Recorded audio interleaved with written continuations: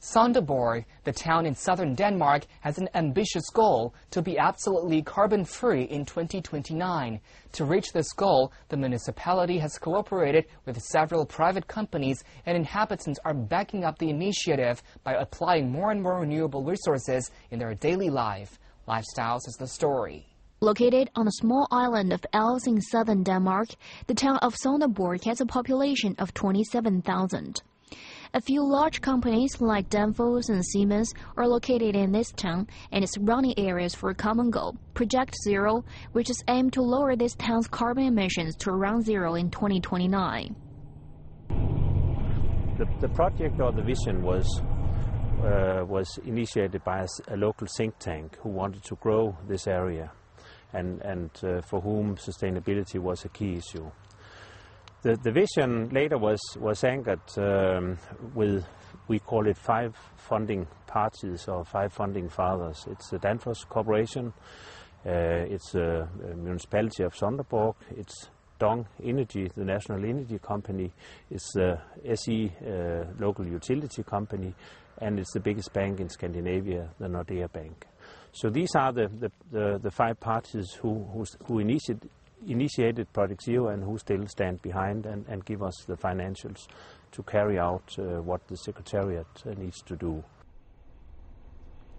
To reach the goal of zero carbon in 2029, the project uses many different ways to reduce the energy consumption, such as district heating control in this housing area, where the old installations and hot water tanks have been removed from the cellars, and instead hot water pumps are adjusted directly from the apartments, which save around 30% of the energy consumption and save money on the energy bill.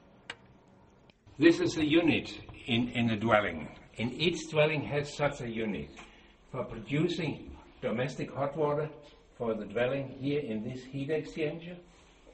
We have a thermostat here for keeping the pipes heated, prepared for domestic hot water consumption. And this is the heat meter, which count only the heat consumption in this dwelling. This is the whole community, not only municipality, not only one private company, but it's all, and when we stick together, it makes something for the citizens or the inhabitants, and this means a lot that people can see this is going to take place in 2029. And also in my own company, you could say the municipality, we put a really lot of money in investing that we do the right thing ourselves. If we build new buildings, of course, but also with the old buildings, and we save light and we save fuel. Of course we do that. We drive also in some electric cars.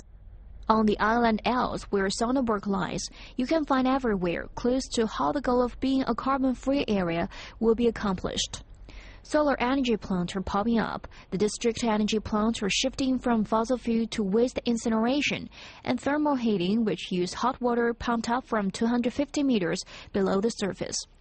Along with biomass plants, wind and solar energy, this will replace the old ways of producing heat and electricity, and some houses even produce their own energy.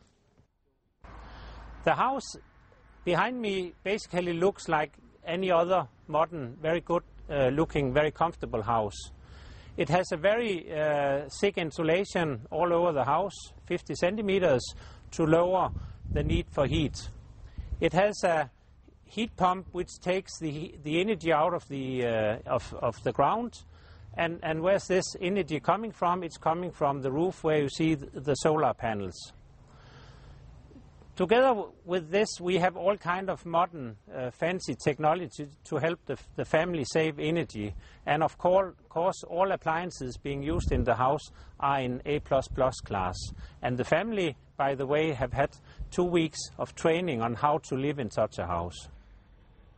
Along with the energy savings, the Project Zero has also set a goal to create more green jobs, which will eventually contribute to developing Sonderborg into a modern and attractive part of Denmark. Do you have a target for how many green jobs you can create by 2029?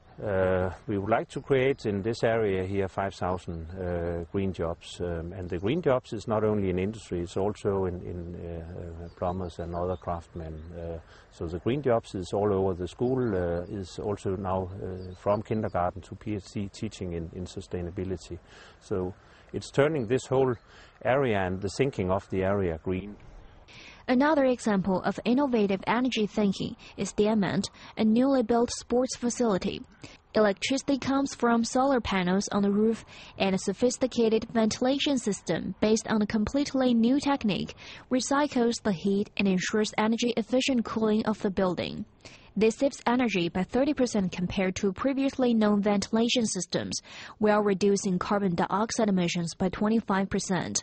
And even more, it sets an example of inspiration for the rest of the world.